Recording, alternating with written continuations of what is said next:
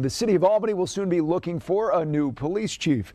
Eric Hawkins announced today that he will become police commissioner in Warren, Michigan after 6 years here in Albany. Kumi Tucker reports.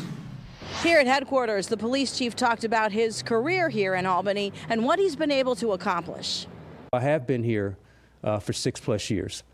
You know, the average tenure for a police chief in the city of Albany over the last 44 years has been somewhere around 3 years.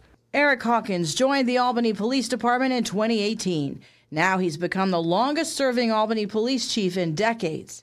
Keeping stability was something that was very important to me when I got here because, if you recall, it was a very, very challenging time in late 2018 when I arrived. Before coming here, he was the police chief in Southfield, Michigan. He's heading back to that state to be police commissioner in Warren, Michigan.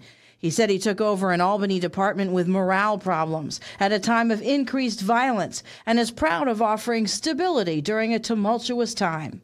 So when I think about success, you know, a success for me also is helping to support those men and women who they've been through just so much over these last 4 or 5 years. And so, but overall, I leave Albany with positive experiences.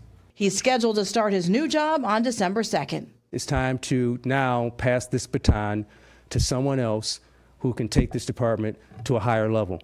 As for a new chief, that's up to the mayor, and Kathy Sheehan is not running for re-election next year.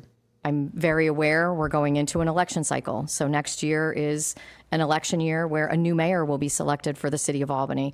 And in this city, the mayor chooses the police chief as well as all of the other commissioners. And so I can't be naive to the fact that that could factor into anyone's decision about taking the position. In Albany, Kumi Tucker, News Channel 13.